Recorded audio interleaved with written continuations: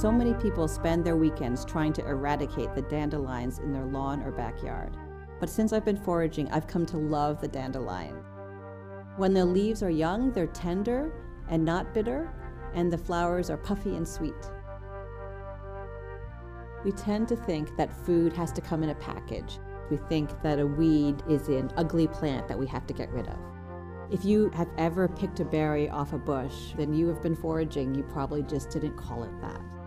It doesn't involve a lot of money or time. In fact, it's as easy as stepping into your backyard.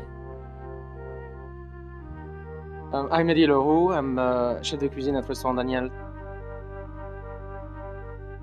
People come here to be totally blown away by the experience.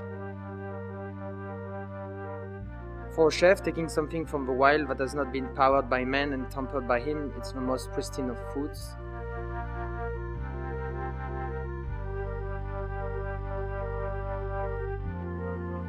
I was eating dinner at restaurant Daniel, and I brought in a plant from my meadow.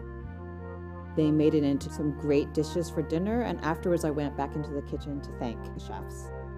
Eddy Leroux asked me what else I had in my meadow, and I said, I have a lot of stuff. What are you looking for? He said, bring me everything. I found myself on the subway toting large garbage bags full of wild plants for the restaurant, and that's how I became their forager. Everything she brought, I have no clue what it was. I never really experienced any of the ingredients before. We spent time debating, discussing when was peak, what parts were the best, and how to prepare it.